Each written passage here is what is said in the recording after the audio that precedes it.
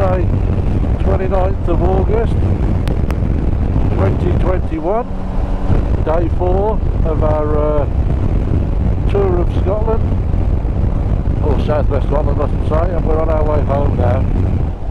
It's 10:37 and we are on the this road heading toward Keswick. Left for digs about 9:15 this morning. Had a lovely stay with Jim and his wife Christine. Made us absolutely, you couldn't believe how welcome they made us. The hospitality was brilliant, and we're fitting in the Lake District on our way home, and just look at that over there. Just look at that, absolutely glorious. And so we're visiting a few little sites around the Lake District. There will be whistle stops. We're not dwelling, but we're just going to go and have a quick look. Honister Pass we should be doing up to the Slate mine. We're going to have start Buttermere, up Honister Pass. We're going to have a little look at Windermere, a little look at Coniston, and then we'll head over to the M6 and head home. So yeah, it's been an absolutely brilliant 4 days. Sad to be going home, but the adventure's not over yet, because we're heading over into them hills, and I'd say it's been absolutely awesome. And Kevin, Hel and Paul have now experienced Scotland, or southwestern Scotland, and I think they're in all of it that me and Brian are now. It's a place that I can go back time and time and time again just to ride those amazing roads up there. So I'm so pleased we managed to get a trip in this year, and all the shenanigans of the last 18 months. We've done something. We've got back into our stride now, because I thought we'd lost it a little bit. But we'll be back with it, and we're planning bigger things for next year. The NC 500 is something we want to have a look at doing next year, and then we'll revisit our plans to do the Wild Atlantic Way in 2023. So everything is hopefully back on track for doing the things we love now, which is getting out on our bikes, riding them, and just getting into the glorious countryside. And it's something I never ever get bored with seeing. And the thing as well with us coming into the Lake District is it's starting to brighten up as well. It was a bit gloomy and overcast this morning when we left, but it's brightening up by the looks of it ahead. So stick around if you're interested in a whistle stop visit.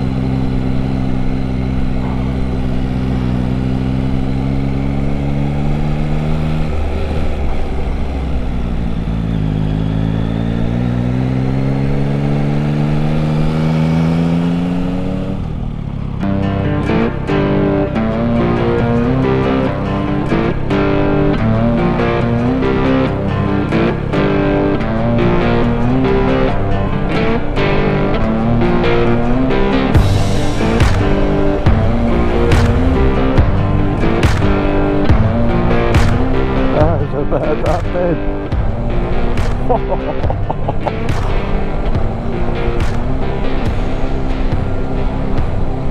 Bloody hell. Now that's what you call a hill.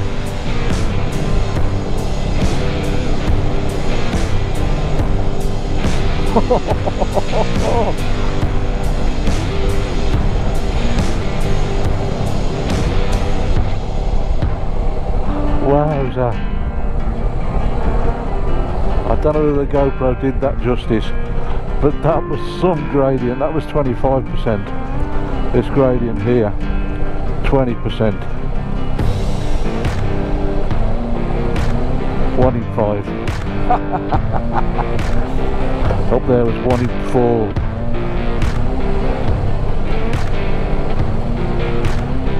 You cyclists have got some kahunas. That's for certain.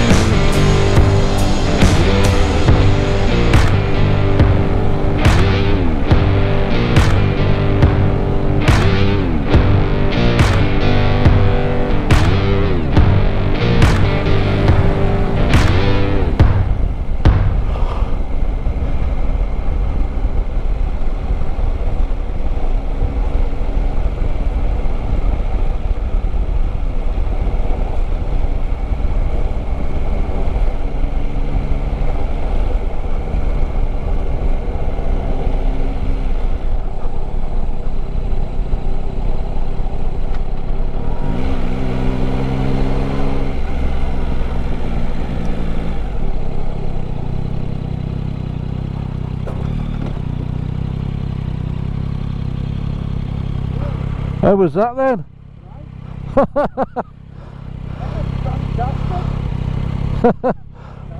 We'll stop down the road. I'm gonna have a look for a petrol station now. Okay.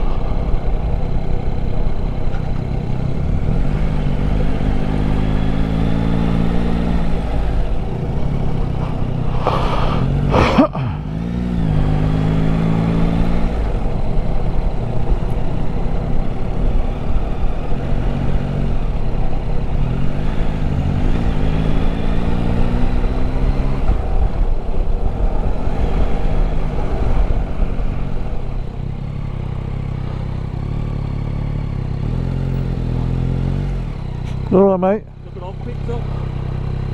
What's that? Is it holding up? Seems alright. I just found him Paul, and I tried to find Mandy. I couldn't really pick the phone up.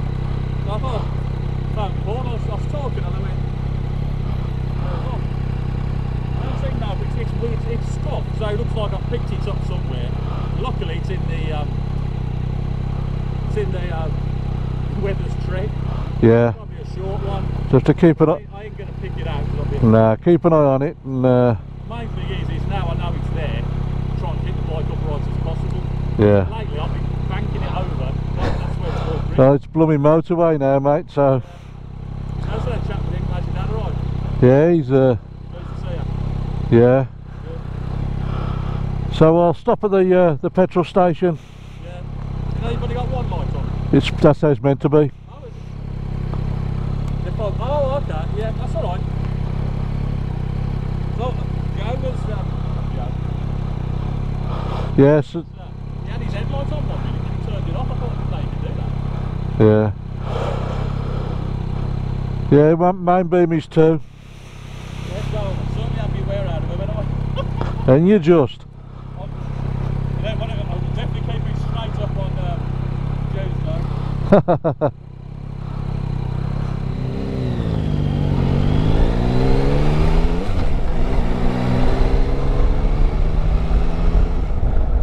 Oh, on the way home just had a flying visit to visit me dad, who lives up in the lovely little market town of Garstang in Lancashire. He's 86 years old and he's looking blooming good for his age. He's looking good. So it's lovely to see him. And now I'm heading home. It was just me and Bri, Kev, Hel and Paul, because I was popping in to see me dad. And, you know, you carry on home and rather than hang around for me. Brian stayed with me. So it's the final leg of the journey. The slog of the M6 is just me and Brian now. So off we go.